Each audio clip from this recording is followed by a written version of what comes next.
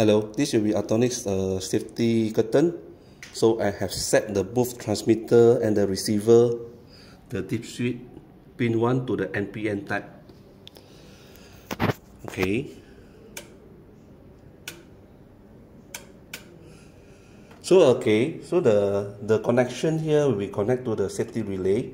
So this will be 24 volt 0 volt, and then this will be the OSSD 1 signal and OSSD 2 signal.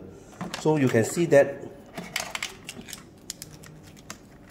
when I connect 24 volt and the 0 volt, so you can see that when the safety curtain is working well, since I set to NPN signal, it will give you a 0 volt at the OSSD 1 terminal. So if I have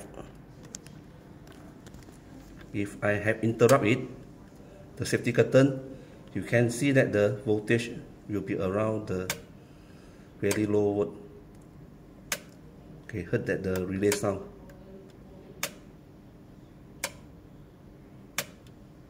Okay, thank you.